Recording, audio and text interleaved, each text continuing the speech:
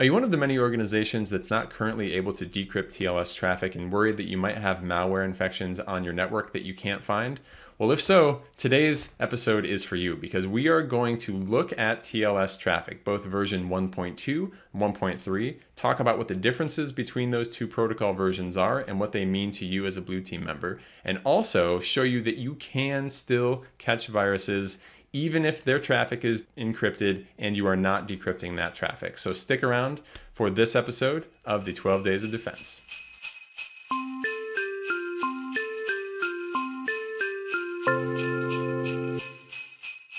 Okay, so to start off, I want to show the details that you can see in a PCAP file that is not being decrypted. So what I have here is a PCAP that is just safe.pcap. It is me going to a whole bunch of different websites. So Best Buy, Wired, Weather, Amazon, Wall Street Journal, NASA, and I recorded all of that traffic. And what I can do is I can run it through Zeek. And if you're not familiar with Zeek, check out the second day of this mini-series and you'll see how it works. Basically, we put a PCAP in, we get a bunch of log files out. One of those log files is the SSL log. And the SSL log, what we can do is we can look at all of the server name fields and the subject fields. The server name field is the SNI field, the server name indication field, which is telling us what domain someone is connecting to. It's part of the TLS spec. And there's also the subject field. And the subject field tells us the details about what is being connected to, the organization's name, the location, and the country, and things like that. So let's look at that. What we have on the left side here is the server name, and you'll notice that all of them are filled in. And then on the right side, we have a mix of some things that are filled in and some things that are not filled in.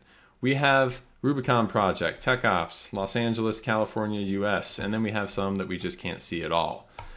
What's the difference between the times that we can see the TLS certificate subject field details and the times that we can't? The difference is the spec of TLS that's being used. TLS version 1.2 and everything before allows you to see in clear text detail, not decrypting, the certificate subject details. The whole certificate is passed in plain text. In TLS 1.3, the certificate details are encrypted, which means they are disappearing. But you can still see the SNI field with one caveat that we'll be covering on the next video. What can we do to see the difference here and further highlight this? If we run the same command, version, server name, and subject, and then we do the sort unique sort, what we're going to do is just get one line for every unique entry, also including the TLS version this time. So when we look at that, you'll see here we go, TLS1.3. All of these sites supported a TLS version 1.3 connection, and we don't have any certificate details there. If we scroll up further, when we get to the TLS1.2s, you'll notice all of the TLS1.2s and before do have certificate details where we can see the common name and we can see Fastly, San Francisco, California, US. This brings me to one of the main important demonstrations I want to do in this video. If you have malware that is using TLS, often what malware authors will not do is fill in certificate details. So what you can do is you can actually look for the absence or anomalies within the certificate details field to find malware, even in a PCAP that just has fully encrypted command and control in it. Let's take a look at that. I have a virus PCAP in a different folder here. In this one, if we run the same commands here, let's look at the server name and the subject again, and we'll do a sort unique sort on this. In here, bunch of domains, some are good, but somewhere in here is command and control. Well, it's a little bit hard to tell just looking at the domain names like this with the other stuff offset. So let's only look at the subjects. Do you see anything here that might be suspicious? I'll pause the video here for a couple seconds if you want to take a look at it yourself before I give you the answer.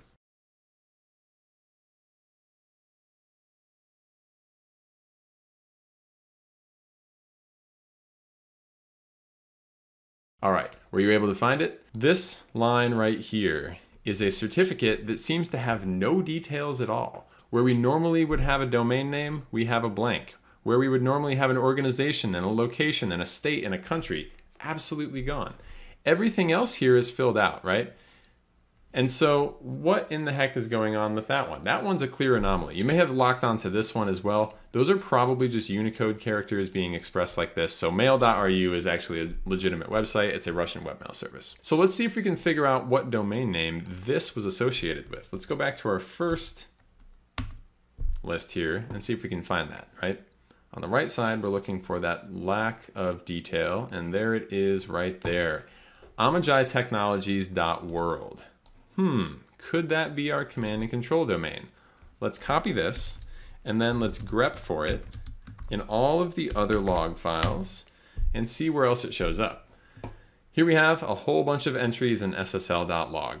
It shows us that this is the IP address and that it was going to destination port 8888.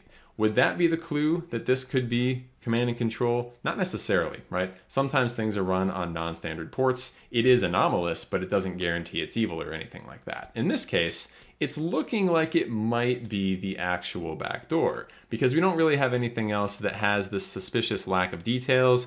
amajitechnologies.world. .world domains aren't really used very often, so let's take a look at the answer and see if we can figure out if we were right.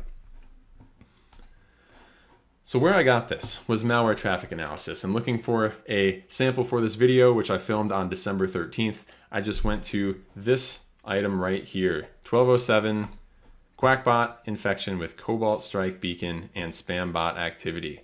And look at that. We found it.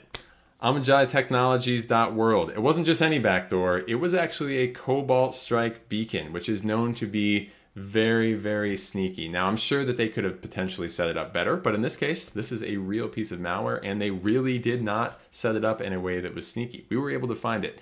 Now, there were probably other ways we could have found this malware. The port was potentially suspicious. It might have been on a threat intel list, but we just found it without decrypting traffic, purely looking at certificate details. And that is awesome, right? So I wanted to show you that this is something that is possible to do. Now, I know what you're thinking. You're probably saying, John, you just told me TLS1.3 is going to take away the certificate details. What am I supposed to do with that then? Well, there's still other things you can do. You have the SNI field, which tells you someone went to amajitechnologies.world.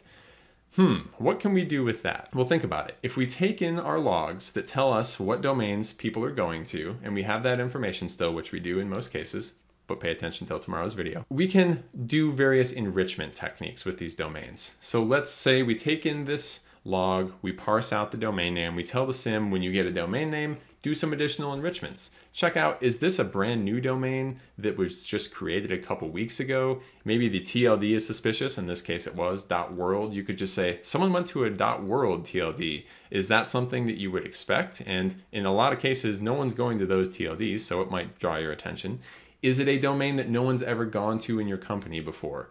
Is it a random domain? Is it a really long domain? Is it an unranked domain? Is it a domain that has a bad reputation? There's still a lot of chances for you to catch malware, even if it's encrypted, just knowing the domain name.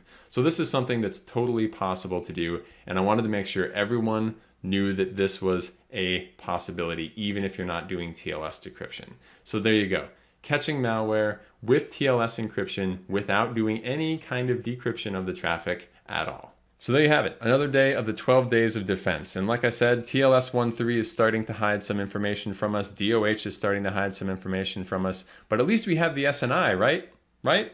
Well, tune in tomorrow. We'll see about that one. For now, the answer is yes, but definitely watch that video to see where this is going probably in the longer term. If you got some value out of this video, please like and subscribe, tell a friend, help me get the word out. I'm going to be making more videos like this going into the future, so you don't want to miss out on tips and tricks like this if you enjoyed what you saw here. Don't forget I have the additional free resources down in the description. Check out the security operations guide with a bunch of tips and tricks and mental models for your SOC. Check out the Blueprint podcast. We're going to be coming out with a new episode of that in the beginning of next year, and I will see you on the next episode of the 12 Days of Defense. Thanks for watching.